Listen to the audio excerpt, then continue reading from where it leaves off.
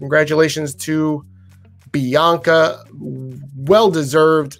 And my question going into tonight was, we know Sasha Banks is the boss. We know she's one of the best wrestlers in professional wrestling today. The only question that I said that was open between her and Charlotte that's going to elevate them into this iconic status is, can they make stars?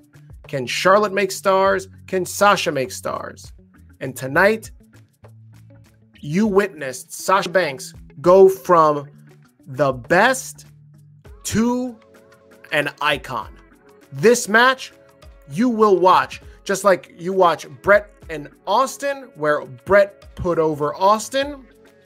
Again, I know Austin lost the match at WrestleMania 13, but that's the one that made Austin, catapulted him way into superstardom. You took him legit after that match.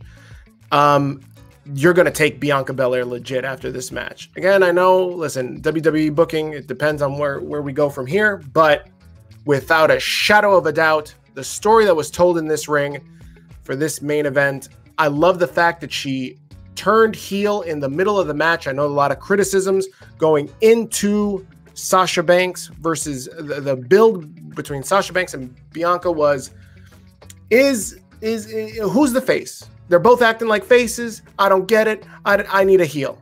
Well, definitively, you got a heel in the middle of this match, and the Sasha started pulling Bianca's hair, and you started seeing heel tendencies out of Sasha when she started losing, and that was chef's kiss. What I'm trying to tell you is, in storytelling in the ring, that's iconic behavior. And what I'm telling you right now is, you saw Sasha Banks become an icon tonight.